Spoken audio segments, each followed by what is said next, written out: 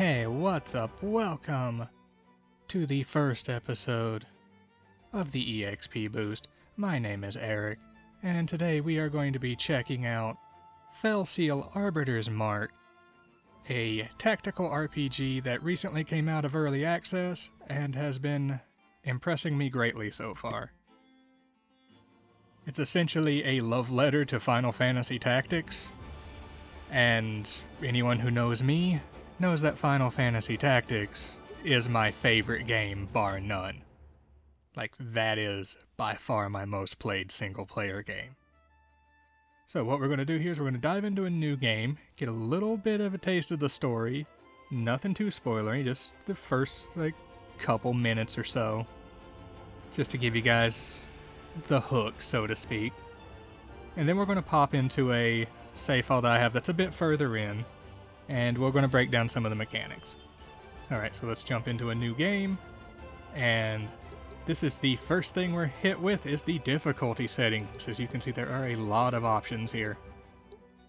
There are 4 default settings: Beginner, Veteran, which is the default difficulty, Hard, Very Hard, and finally we have the Custom option where you can go through and tweak these as you please. Maybe you want to turn off the injury system. The injury system is a fairly unique mechanic that when a character falls in combat, when they hit 0 HP, they gain a, well, depending on your setting, either a temporary or a permanent stat loss. Or penalty, a stat penalty, rather. And if you can turn it completely off, you can have it be an AP penalty instead, so they gain less ability points from the battle instead of taking the injury.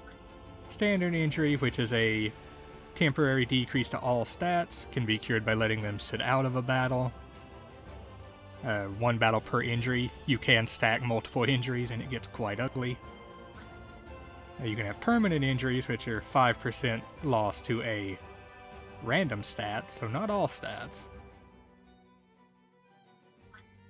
And of course, permadeath. Injuries are permanent, and if a character gets 5 injuries, they can no longer participate in battle. This includes story characters.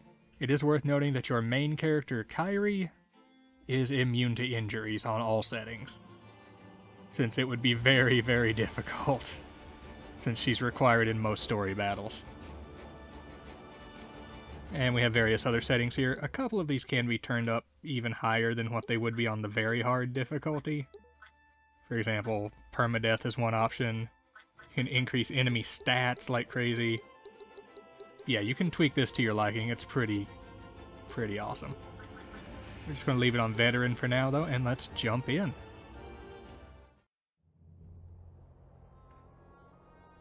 In the dark days of centuries past, an otherworldly beast known as the Mar appeared in Tiora, leaving ruin in its wake. In this time of need, 7 great heroes rose against the threat.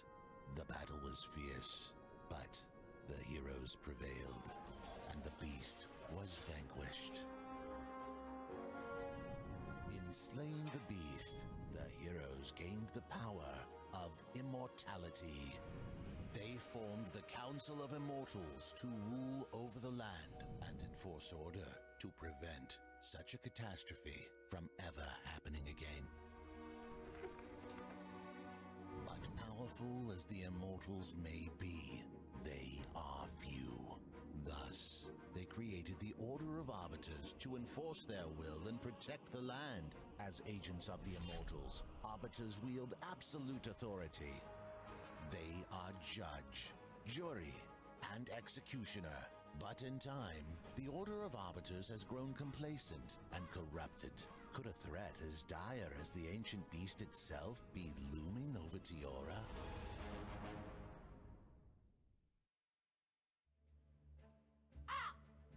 Alright, so we had a very nice voice-acted intro there, giving us some much-needed backstory. And again, if you're a Tactics fan like me, just the music and the intro to this scene, it's hitting the right buttons. Okay, so we have our characters here. Good work, Anadine. You handled yourself well. Thanks, Captain. I don't feel I actually did all that much, though. Violent confrontation isn't always necessary or desirable. Negotiation is an equally important skill for an Arbiter. Of course, you're right, Captain. Are you sure Raynor knew the time we agreed to meet, Captain? Yes, he knows, but knowing Raynor, he's probably... Did you hear that? I didn't. Help, please, anyone. It sounds like it came from the alley just ahead. Let's go.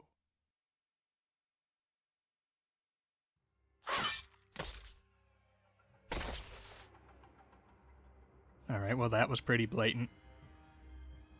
What is the meaning of this, sir? Why on earth would you strike down an unarmed man? Explain yourself. Pesky witnesses. What a bother. You, hireling, earn your coin for once and dispatch these interlopers.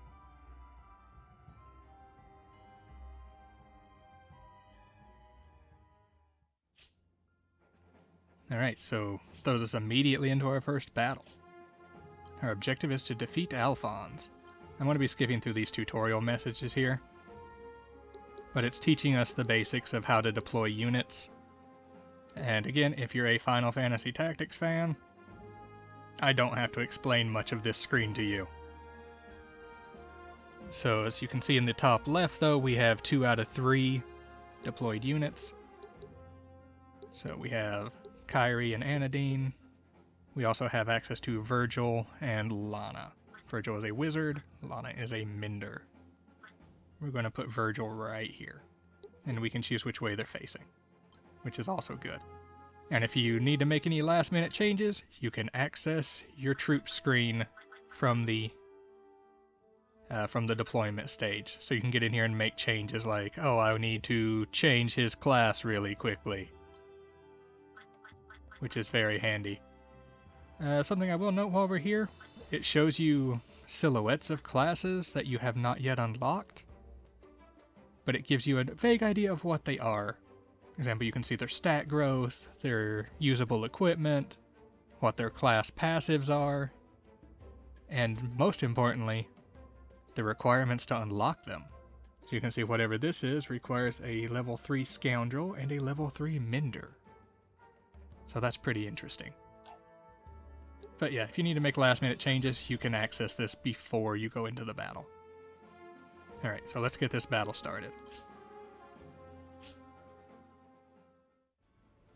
By lawful decree of the Arbiters, I order you to lay down your weapons and surrender. Now. You, an Arbiter? This is even more tiresome than I thought. Hireling, exterminate these pests for me, and you will receive a tidy bonus. At once, Lord Alphonse. As you wish. Anadine, it looks as though you are about to face your first real battle. Yes, I see. I am ready, Captain. I'm sure you are, but why don't we quickly review the basics just to be safe? Yeah, I know the basics. Now then, let's deal with this scum. Okay, so a few things I want to point out here, again for people familiar with tactics. You'll notice the first major change at the top of their screen, turn order. Very nice, conveniently located, not hidden in like 3 menus that, honestly, I think I beat Final Fantasy Tactics the first time without knowing I could look at the turn order. Some other interesting things. Every option shows you a tooltip for it. And under your basic attack and your abilities, you'll notice it tells you your range and gives you all the information about the ability, including what stats they scale with, which is incredibly useful. Alright, so let's get to some smashing. Alright, so you deal extra damage if you can attack a target from the side, and even more damage if you can attack them from behind. So we know on the turn order Anadine has the next turn, So I'm going to smash him really quick with a little axe to the face. And now we get to choose which direction our character is facing. This is important because, like I said, you don't want to get hit from behind. It's hard to not be hit from the sides, but you want to protect your backside. So we'll leave her facing that way, so they have to at least walk all the way around her. I'm going to bring Anadine up. That way she kind of blocks off that pathway, so they can't get over to Virgil, and it makes it a little difficult to get around Kyrie. And we're just going to give him a good smack as well. Just a little hammer to the face. I'm going to leave her facing this way. Alright, so Anadine takes a shot. I'm going to move Virgil up a spot.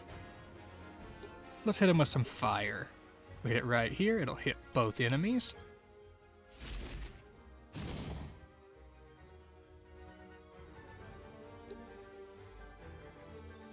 Enough, I yield. A wise choice, if a bit late in the coming. And we've achieved victory. So yeah, spellcasting is instant. You don't have to wait for a fairly clunky turn system that is very unintuitive and seems random at times. Everything is instant. Alright, so the victory screen, we got gold, we got some items, we got ability points. So we got points for the completion of the map. We got a bonus because Kyrie never fell. This is kind of the compensation for her being immune to injuries, is you're incentivized to keep her alive for the AP bonus. Vicarious learning, that is ability points given to characters for classes they are not currently using. For example, we had Virgil the Wizard participate in the battle, while Kyrie and Anadine are both mercenaries. So, our two mercenaries gained 18 points as wizard for learning a little wizardry from Virgil, who also learned 18 points in mercenary. Yes. And you'll also notice that our benched units got 60.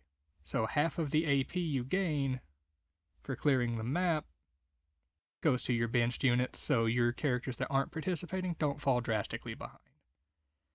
It definitely encourages rotating out your characters, especially if you have injuries and whatnot. It's very nice. Ladies, there you are. What's this? You didn't tell me we were going to a party. Rainer, at last. Weren't we supposed to meet an hour ago? We could have used your help with these thugs. No matter. This gentleman kept us company, and now we will show him our gratitude by providing him with a nice comfy cell. You cannot be serious. Do you know who I am? I am a lord. Lord Alphonse, to be precise. As a nobleman of the realm, I command you to release me. Slaying an unarmed man, attempting to eliminate the witnesses to your foul crime, and now resisting lawful arrest. There are limits to the privileges of nobility, as you are about to learn. An arbiter and a simpleton, I see. Very well, let us proceed with this farce if you must. Bring me to the Arbiter's chapter house for my trial. Are you suddenly struck dumb as well as simple? The night's chill does not agree with me. Make haste and escort me to the chapter house, wench.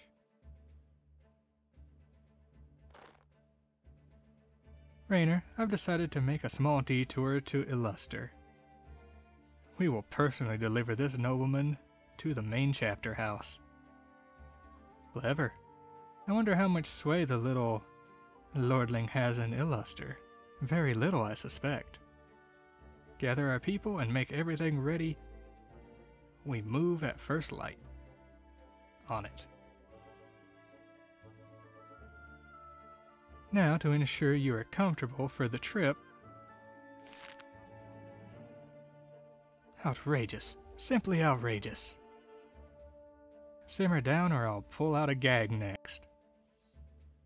No one bothers washing the gags in between prisoners, mind you. Yep, that shut him up. Very well. What about the other one, Captain? Just a henchman. We'll drop him off at the local chapter house. No need to cart them both all the way to Illuster.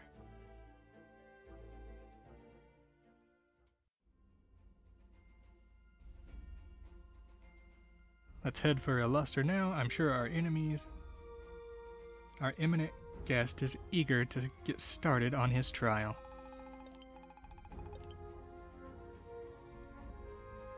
Alright, but what Rainer just said there is too that we should recruit someone from the guild, and we will do just that. So if we click on a city, we have access to shop and guild. Let's stop by the shop real quick just to show it off. And you can see they sell your expected amounts of weapons and armors and later accessories. But what you're going to notice here is, as I scroll through this, they don't sell items. There are no consumables. You can also sell and try stuff on. We'll get to the consumable thing in a minute.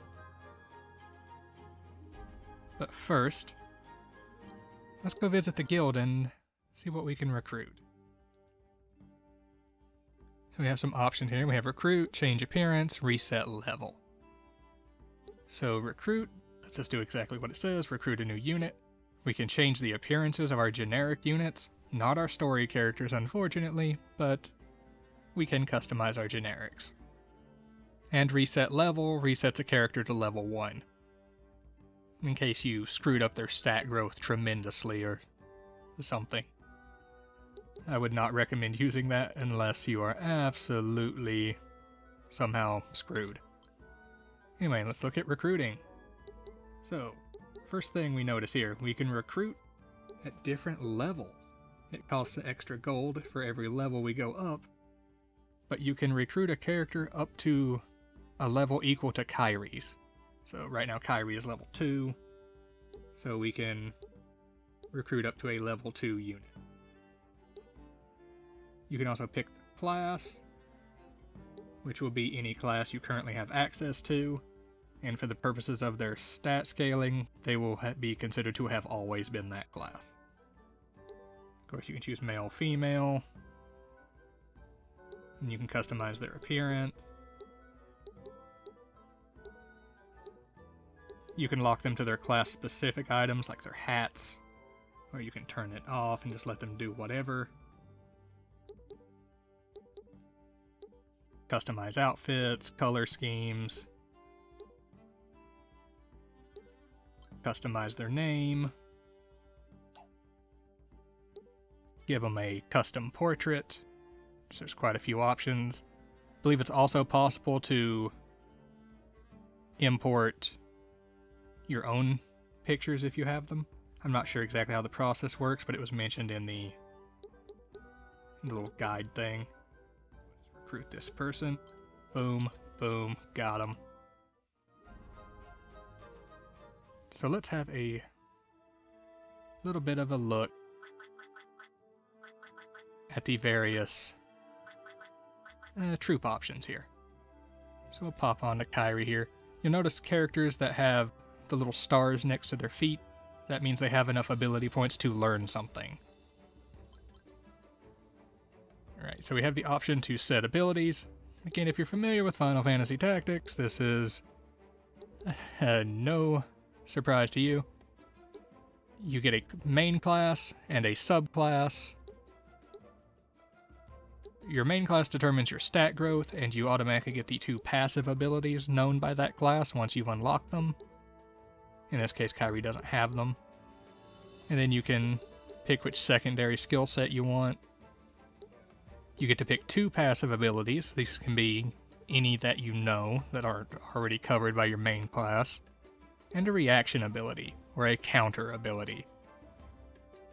So things like counter attack, counter magic, etc. So let's learn abilities.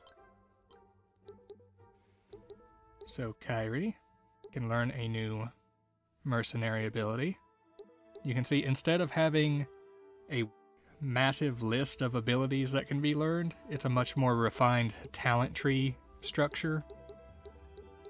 Which is good, because while Final Fantasy Tactics had a ton of abilities, for being completely honest, a lot of them were useless. So this is a much more refined system, and I'm very much okay with having less but more useful abilities. So first choice here is between Power Strike and Mind Strike. We'll take Power Strike just because. You can see that unlocked the Knight class. Learning an ability in a class increases your level in that class. So we could change Kairi to a Knight now if we wanted. And we can go cycle through this real quick like I showed earlier.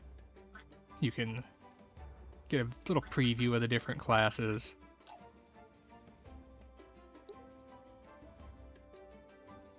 You can also sort your units however you want. I tend to just sort them by number. Alright, and one more menu I want to cover here. This is your crafting menu. That's right, crafting. Now it's not a complicated system. As you saw, we got items when we won the battle. You can also get them as drops from just defeating enemies. You can also find them in chests hidden on maps. Okay, let's talk about the item system, because this is one of the biggest changes, and it does not work like it does in most games. Like I said before, there are no consumables. At least not that you can buy. Instead, you have a set amount of consumables that you can use in every battle. For example, right now, we have 2 uses of potion. So what we can do is if we want to use more potions per battle, we can find the necessary crafting materials, upgrade our potions, which will then make them heal more. I believe they at level 1 they heal for 45, so this would heal or increase that to 75, and increase our maximum uses from 2 to 3 per battle, as you can see there in the tooltip. And this is true for all of these items. Some of these you don't even have access to at all yet until you get the first tier. So yeah, there's no reason to hold back on your items in a battle. If you desperately need to drop that full potion, go ahead and do it.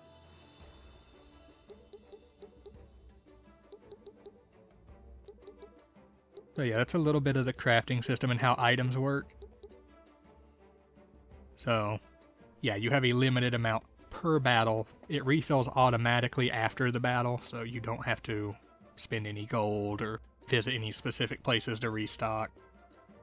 It's just you have this many items to use per fight. You can also craft some gear. One thing you'll notice is it doesn't tell you what the gear is or what the materials are. But you'll see here, since we have some snakebite oil, it tells us that these particular items require snakebite oil. Once you've discovered what both components are, you can then craft the item. It will reveal what it is to you before you craft it. So you won't have to gamble on anything. For example, when this is revealed, it'll tell us the name, and then the tooltip will tell us what it does. Gadgets are for the engineer, or engineering skill. I'm going to assume there's an engineer class. I have not unlocked it yet in my bit of playtime. We have badges, which unlock secret classes. So that sounds delightful. And you can view your list of components if you need to. Alright, so that covers a lot, honestly. Another thing I do want to cover, though. Actually, let's load up the other file, then I'll cover it. So let's load. We'll load my main save here. It's a bit further in. So you can see I've unlocked a bit more of the map. So you'll notice 3 kinds of dots on the map. You have green dots, which are battlefields. These are where your encounters typically take place. And it's worth mentioning there are no random encounters. If you want to fight something, you simply go to a battlefield, click on it, and you'll have the option to patrol. Let's go to a different one so I can show some other stuff here. But you'll get a brief description of the battlefield. You'll be able to see the enemy level range. You can see enemies here are level 2 to 5. And you'll also see how many treasures you've opened. Certain maps have treasure chests, so you can collect them and get some pretty awesome loot. It's worth noting though, you cannot miss a treasure chest. If you're not able to get to it on your first pass through an area, you can simply come back and do a patrol, and the chest will still be there. There's no penalties for not being able to access something immediately. For example, one of the 2 treasures on this map I had to come back for, once I figured out how to get up to it. The other icons on the map are cities, the blue icons. The red icons are story progress, and you'll occasionally see icons marked with a little, like, flag symbol. That indicates there's some kind of character event, kind of an optional story thing you can check out. Typically a special cutscene that gives a little bit of character development. So it's pretty nice. Anyway, let's head... We'll go right here to the woods, and let's hop into a battle.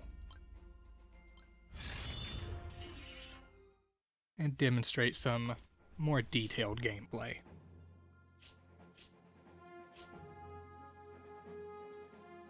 Alright, so we're gonna throw Kyrie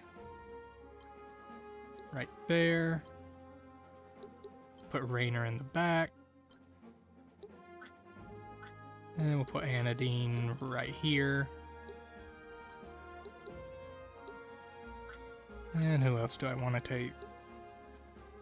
We should probably get some casters up in here, so we'll get our healer.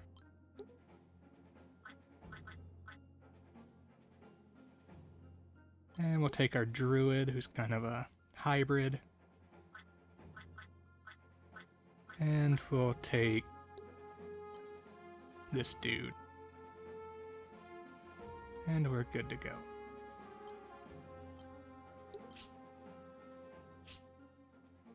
Alright, so battle start. Now, if there is any complaint I do actually have about the game, it's that you cannot rotate the battle maps. And that's been explained on the Steam forums, that it is primarily because the maps are actually hand-drawn 2D images, so it's not really a feasible idea to rotate them. So, well, that's a little disappointing. It's a good reason, I guess. The maps do look really nice, so I can't fault them too much for that. Anyway, I'm going to put you right here. And do you know anything that's beneficial? Not at the moment. So if you end your turn without taking an action, it does speed up your acquisition of your next turn. Moving does not affect that, however. So you can move and simply end your turn. Okay, let's keep people kind of spaced out.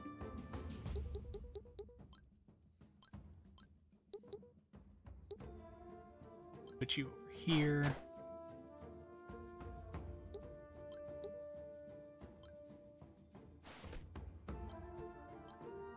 And I'll move.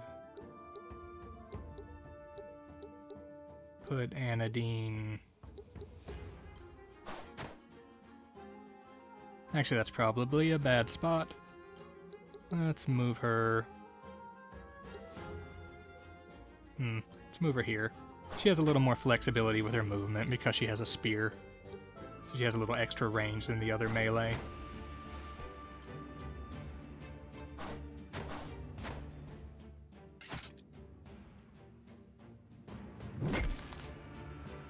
Alright, solid counterattack.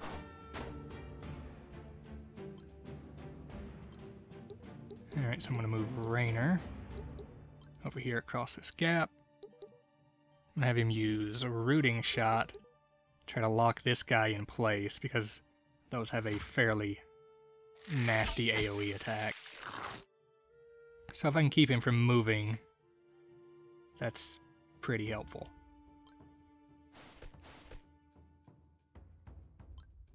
There's still a second one though. Also, you can free look around, check out your enemies. You can see what their weaknesses and resistances.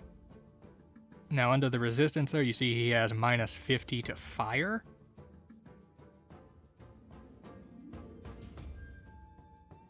It means he has a negative 50 resistance. It does not mean that fire will do less damage. Negative is good in most cases. So it means you kind of want to hit him with a fire attack if you have the option. So we're going to move down here. And we're going to grab fire. And we're going to drop it right there. That way it doesn't hit Kyrie.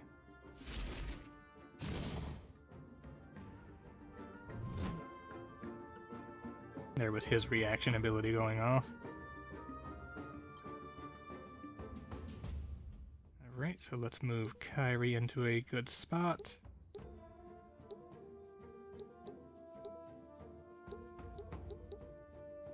Unfortunately, there's not a ton of things we can take advantage of right here. Guy's at low health, so we just want to crack him in the face. Get rid of him. Hey, Kyrie leveled up.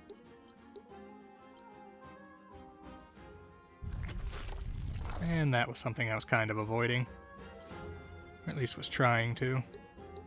Thankfully our healer got a turn, so it's not too big of a deal. Let's do Holy Magic, Mass Heal. Who all took that? Just you two? Fair enough. Get them healed up.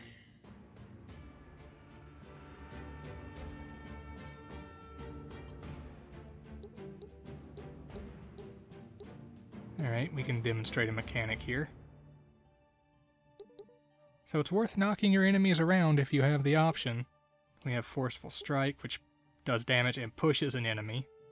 So we can actually push him into the enemy behind him and deal a little damage to both of them. Very handy.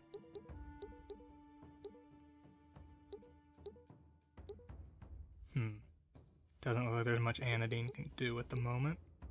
So I'm going to move her up.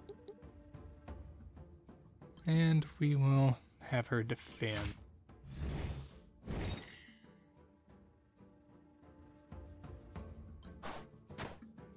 Alright, here come the dogs.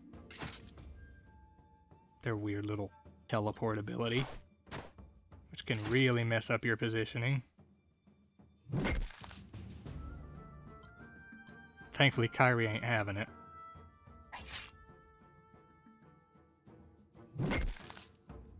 She's just tearing fools up.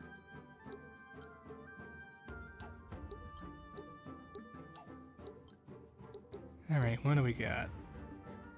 You're at fairly low health. Can't finish you, though. Can finish you, however. So let's go survival. Let's collect pelt. Nope, that won't get the kill. Damage penalty's too much. Alright, so let's just take him out.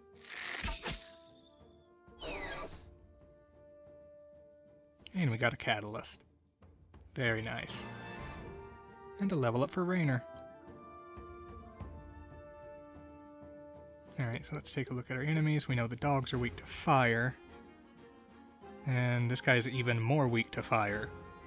So I feel like we should be hitting him with fire. Okay, let's bring our druid up. Throw out some fire. Which unfortunately I don't think there's a spot where we can place it from here. Will not also hit our other guy.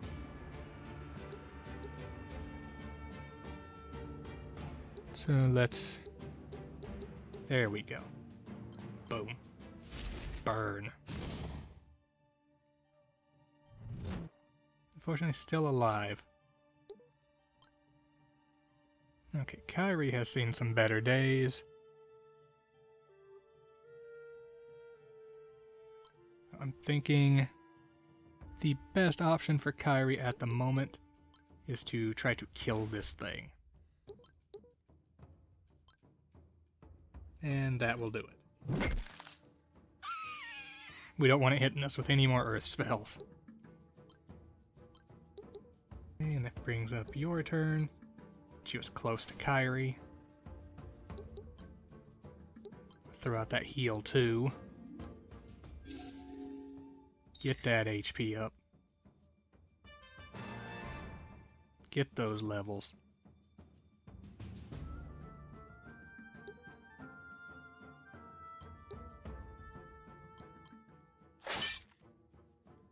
Smack this dog up.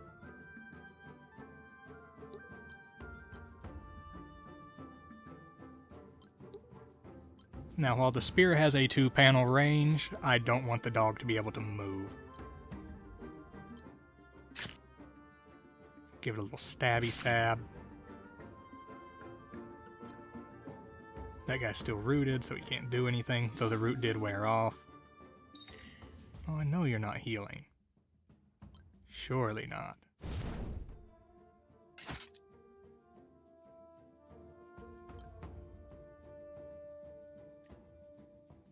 Alright, what do we have over here? You're at 56.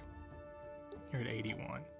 So the way I have Raynor set up right now is he has fairly powerful crits.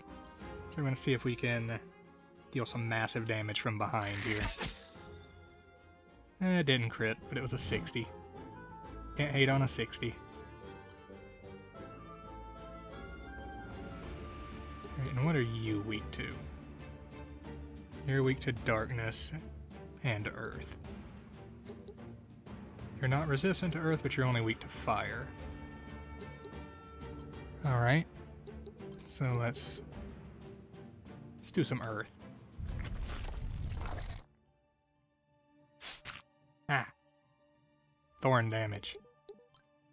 Let's move you away from them. Alright, Kyrie, let's have you do a little knockabout.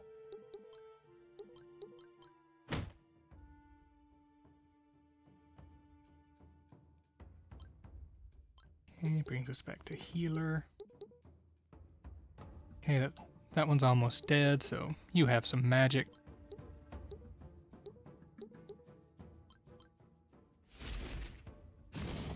So we'll just have you snipe that kill.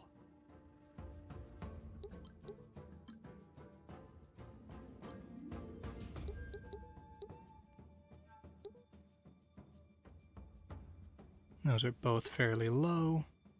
Unfortunately, we can't get to the bigger enemy, so we will continue taking out this dog. Cool.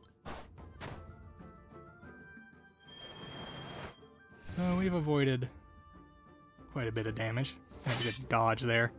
And he killed it with the counterattack. Nicely done. So we get our rewards. You do get less reward, or less AP for doing non-story battles, but still, grinding is grinding, I suppose. You do get plenty of money and items, though. So you can't complain too much. Anyway, this has been a look at Felseal Arbiter's Mark. An absolutely fantastic tactical RPG that I can't recommend enough.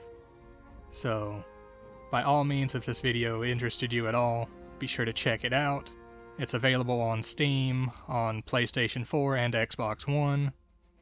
So, be sure to give it a look. If you like this video and would like to see more like this, please consider hitting that subscribe button. If you have any further questions, leave them in the comments and I'll do my best to answer them. Anyway, thank you for watching, and I'll see you on the next EXP Boost. See you then.